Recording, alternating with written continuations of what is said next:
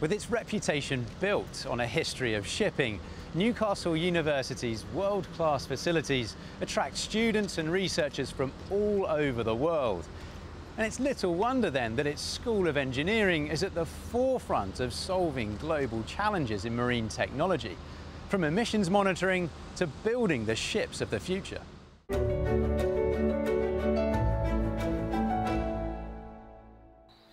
For 150 years, Newcastle University has been at the forefront of maritime technology. Today, the School of Engineering's still on a voyage of discovery, leading the global race to make the shipping industry greener. From the university's campus, its research vessel and the marine station at the Port of Blyth, university staff and students work alongside industry counterparts to research and develop the new technologies needed to make ships more energy efficient. We've been embedded in the port here for a number of years. A lot of our graduates are out there working in a number of these industries actually here in Blyth. Alan Murphy, the group head, took me on a tour of the port aboard the boat they use to put their research into practice. Green shipping is one of our overarching themes here at Newcastle University, and it underpins everything that we do in research and development, particularly working with industry to help them make the right choices and explore new ideas around how to create technologies that produce a greener shipping system. Monitoring the energy efficiency of a vessel is particularly difficult, not least because every ship is unique, but also because of the external factors like the weather or the sea state mean that every journey, even between the same destinations, can be different.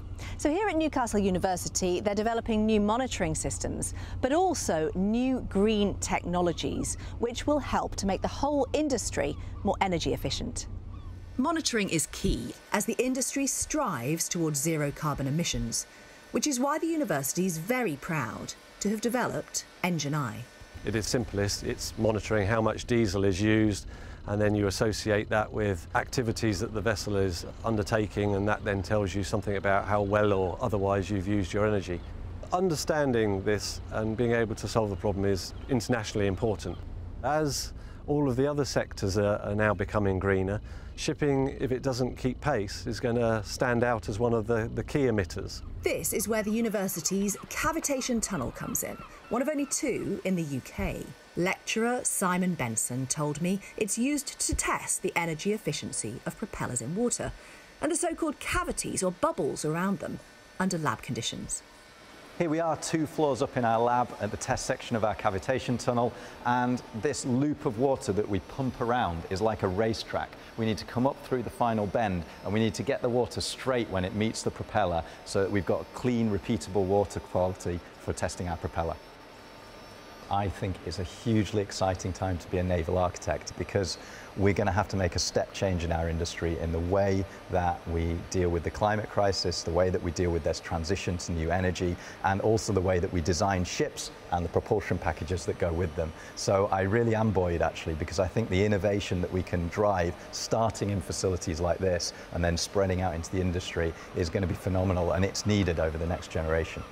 That's why Newcastle recruits ambitious students who want to make a difference to our world. As marine technology lecturer Mariam Haratunian told me, it's vital if they're to tackle such an urgent global problem. Not only we need students who are on top of their game when they come to do marine technology at Newcastle University, but we also want them to be passionate about more environmentally friendly technologies and greener technologies. Those who study here know just how crucial their work is. It's really exciting and you feel like you're a major part of it and doing ship design using all sorts of technologies. We get involved with different people in the industry. We know more people from renewable energy sectors and also get to collaborate with them and develop more of the innovations in our research and also in our projects. There's a global effort to reduce carbon emissions, and there are some very tough goals that need to be met by governments all over the world. very soon. The shipping industry, being one of the most polluting industries, should focus on finding ways to reduce consumption. As soon as our students start hearing about the future of shipping and how we need to move towards greener and more environmentally friendly technologies. And our hope is that our students get inspired by those and they take that further on, because they are the future of shipping. What makes us unique here is a combination of the facilities and, of course, the broad range of the subjects that we cover.